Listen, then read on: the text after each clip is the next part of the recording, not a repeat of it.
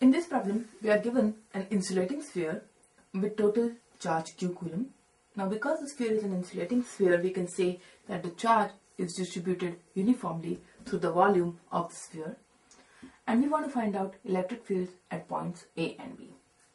Let us see if we can do this using Gauss law, because the charge distribution is nice and symmetric. And we will learn how to use Gauss law for these kind of charge distribution. So what Gauss law gives us is that integral E dot dA, that is the surface integral of E over a Gaussian surface, which essentially is E dA cos theta, because that's my dot product, is equal to Q enclosed over epsilon 0.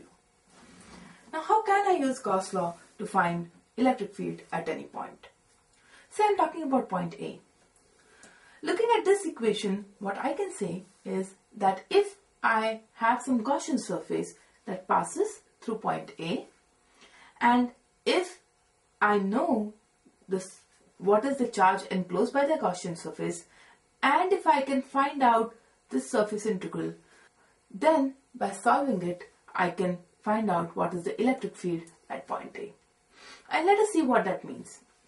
Because solving the surface integral is not easy for any surface.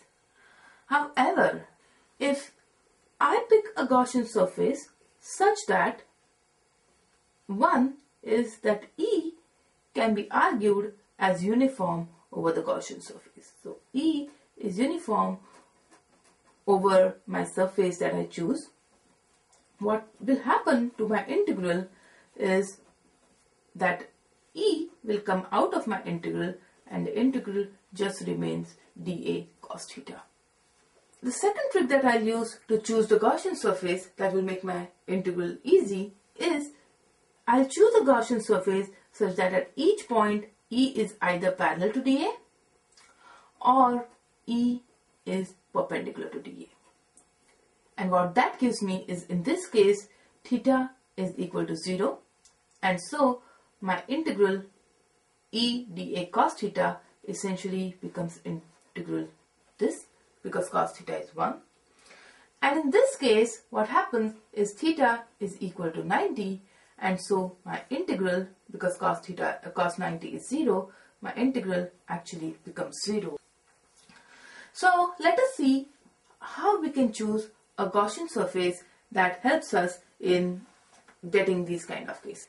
And usually the answer lies in exploiting the symmetry of the charge distribution. So here my charge distribution is spherically symmetric. Let us see what happens if I choose a spherical Gaussian surface. So I choose a spherical Gaussian surface going through point A, and just a minute, and say this is my radius r of the sphere. Now what happens? The charge distribution inside this Gaussian surface is spherically uniform, and so I can say that at each point on this Gaussian surface E is radial, and so at each point on this Gaussian surface my E is going to be radial. And I can also argue that at each point at a distance r from the center of the sphere, because the sphere has uniformly distributed charge, E is constant. So what I got now is case A, where r is greater than A. I got two cases, I got two things. E is parallel to dA at each point, because dA for a sphere is going to be radial too, and E is constant over the surface. So what happens is, when I apply Gauss law, my integral E dot dA essentially gets simplified to E integral dA, and this integral dA is just the surface area of my sphere. Now remember, this is a Gaussian sphere which is enclosed my original sphere. So it's a sphere inside a sphere, and the outer sphere being the Gaussian sphere. And this is equal to Q enclosed. So the Q enclosed is my entire original sphere with a total charge Q over epsilon 0. And I can write that as E times 4 pi r square q is equal to q over epsilon 0, and that becomes essentially E is equal to 1 over 4 pi r square q over epsilon 0, and 1 over 4 pi epsilon 0 is k, so I can also write this as k q over r square, and that is the electric field at point A due to my sphere with charge q uniformly distributed on it. Now if you look at this equation, it is the electric field at point A is similar to what the electric field would have been if I had a total charge, a point charge q placed at the center of the sphere. So what we can say is that whether we have a point charge q placed at the center of the sphere or whether we have a charge q uniformly distributed over a sphere, the electric field due to both those cases at a distance r from the center of the sphere, where r is greater than the radius of the sphere, is equal to kq over r square. Let us take point B. I am going to use a fresh paper that B. Again, I'll use the spherical charge distribution and say that my Gaussian surface that I'm going to choose is going to be a sphere. But this time my Gaussian sphere is inside my original sphere. And so if this is my Gaussian surface, it is inside the original sphere. So what I have here is this r of the sphere, whatever is the radius of my Gaussian sphere, is less than a, for 1. Now, if I want to apply Gauss law, remember our Gauss law had two parts. First part said that if there is any charge outside a closed surface, that charge does not affect the net flux through the closed surface. In other words, if you remember what it said, that for q outside a closed surface,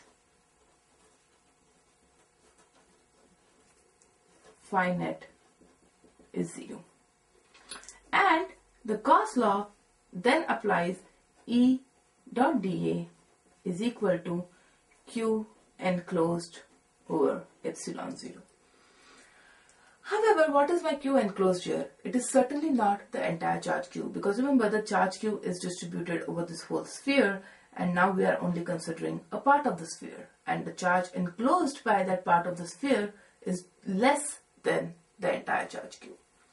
So let us first find out what my q enclosed is for this case. So my q enclosed is then given by the charge density is sigma coulomb per meter cube, and so I can say my q enclosed is sigma times the volume of this inside sphere, which is 4 by 3 pi r cube.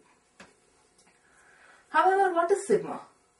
Sigma was the total charge q distributed over this entire original sphere, and sigma was basically q over volume, and so I can write sigma as q over 4 by 3 pi a cube, because a cube was my original volume, times 4 by 3 pi r cube.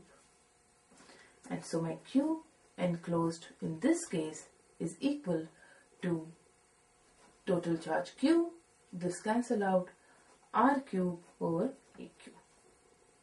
And let us substitute this in our Gauss law. So what we had was E dot dA. Again, what is going to be E over this Gaussian surface? Let us think about that first. Now we are only thinking about the charge inside the surface. And so, again, the charge is symmetric, and I can argue that E is radial at each point on the Gaussian surface. Since the charge is uniformly distributed inside, I can also say that E at each point on my spherical Gaussian surface is constant and uniform, and dA is also radial because this is a spherical Gaussian surface. So what we have is, this is my E and this is my dA. So E and dA at each point are parallel to each other. And so my integral E dot dA then becomes E is constant and theta is 0, so it becomes integral E dA, which is the surface area of my Gaussian surface, and it is E times 4 pi r square, and that equal to Q enclosed, which we found out was Q r square r cubed over A cubed over epsilon 0. So this is Q over epsilon 0, so you have an epsilon 0 in the denominator. And that, if we solve, gives you E is equal to 1 over 4 pi times Q times R over A cube epsilon 0. And 1 over 4 pi epsilon 0 is K, and so I can write this as K Q R over A cube. And this is what is my electric field at a point which is inside the sphere, electric field at point B.